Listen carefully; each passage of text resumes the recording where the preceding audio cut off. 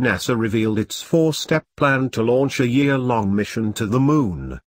Upcoming missions to Mars have grabbed plenty of headlines in recent years, but before we set off for the Red Planet, a lot more research is needed, and that's why NASA has a new plan for sending astronauts into orbit around the Moon. It's been a while. We last set foot on the Moon in 1972. But NASA thinks the cislunar orbit, between the Moon and the Earth, is going to be an essential testing site and launching pad for reaching Mars in the 2030s. As NASA's Greg Williams explained this week at the Humans to Mars Summit in Washington, D.C., the Moon mission is on the slate for 2027 and could see a crew spending a year sailing above the lunar surface. That extended stay in space would be preceded by at least 5 missions, some manned and some unmanned, to lug bits of equipment towards the Moon. That kit would include a habitat for crew members as well as the deep space transport spacecraft that NASA has in the works to take people all the way to Mars.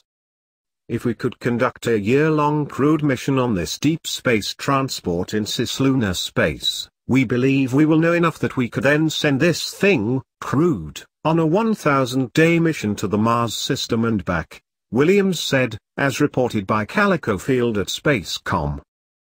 Right now the year-long cislunar mission doesn't have an official name.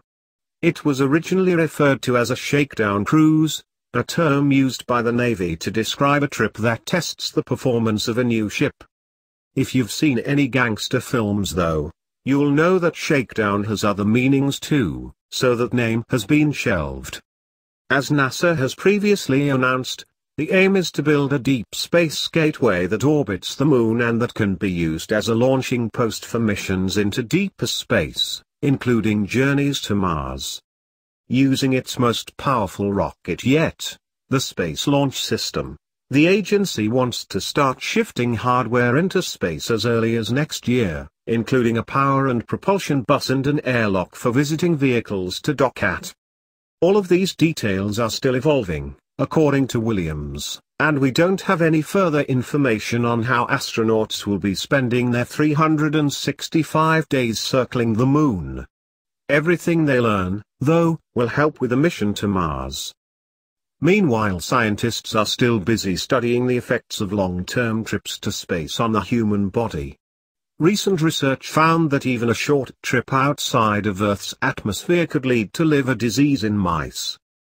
On top of that, after Scott Kelly's 340 days up in space, NASA found evidence of strains on vision, bone density, muscles and sleep patterns, so there's still a lot of work to do before we can make sure someone taking a 1,000-day round trip to Mars is going to be safe. Between now and our trip to Mars, NASA is looking to partner up with firms such as SpaceX and Blue Origin to explore the possibilities for our jaunt to the Red Planet. We're trying to lead this journey to Mars with a broad range of partnerships, Williams added. One of the things we'll be doing over the next few years is putting that package together. The ultimate aim is working out how we can together, with NASA in an orchestrating role, really move out on these crewed missions to Mars, says Williams.